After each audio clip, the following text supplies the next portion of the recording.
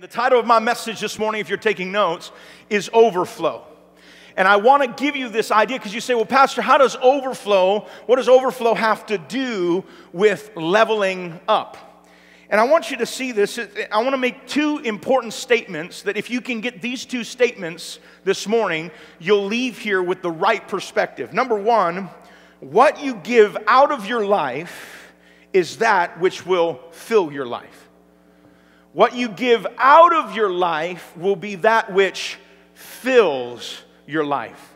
But secondly, giving is a biblical principle that when understood and practiced will produce overflow in your life. Now, you ready for this?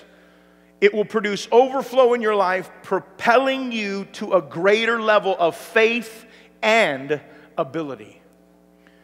Now, the first thing we've got to do this morning is we've got to deal with that word that causes a lot of issues in our life. And it's the word give, especially in church. Because the moment someone hears the word give in church, they shut off automatically. They freak out, right? They're like, I'm done. I'm going to try and go to the bathroom and then leave. No, I know nobody does that. I'm just saying. Sometimes it feels like you do. Anyways. But you know, this word, this taboo word, if you want to say, within Scripture and even within church, as we use it, give, we automatically assume that the pastor's about to take an offering. And we base it all around that. But this is the thing that I'm concerned about. If you don't understand, it starts off with understanding this word give.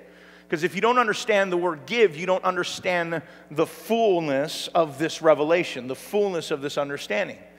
So I want us to look at this word give. It's a Greek word, which is a really interesting Greek word, and it's important for us to know it. It's didomi, D-I-D-O-M-I. It's a Greek word, and the reason I'm sharing this with you is because it is a very broad sense of the word give. Let me give you an example. It means this.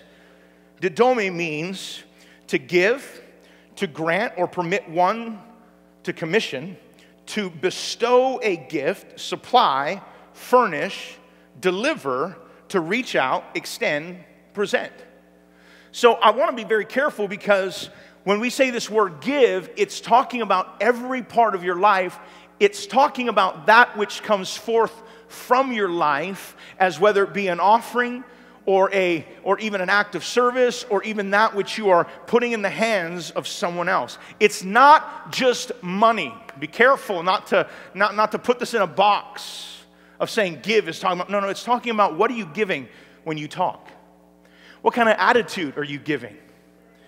Are you speaking life into people? Are you bringing forth peace out of your life? What's coming out of you? What is coming out of you will be that which fills you. Think about that for a moment. This is what the Scripture is saying. What comes out of you will be that which fills you.